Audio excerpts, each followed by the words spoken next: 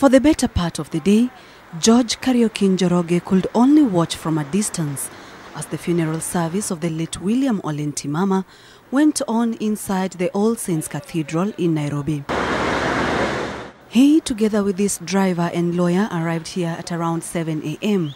But the security wouldn't let him in.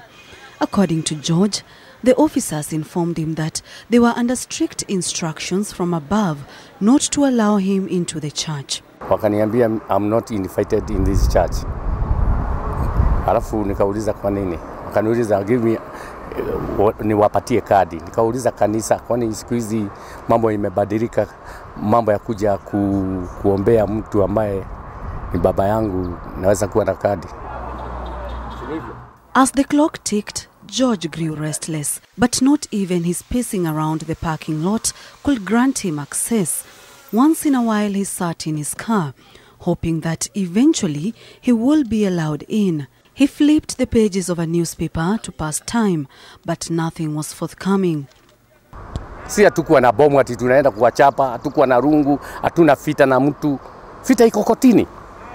Lakini hawa walisema tufungiwe nje.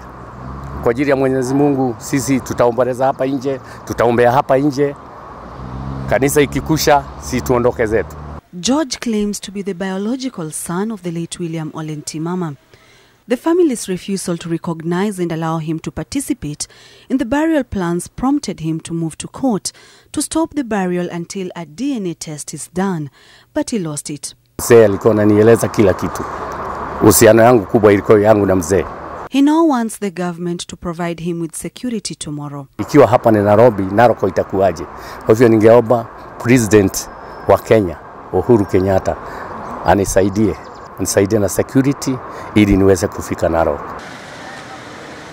7 hours later, George, his lawyer and driver left the All Saints Cathedral disappointed.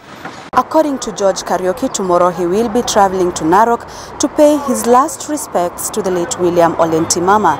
It is his prayer that he will not be blocked from doing so.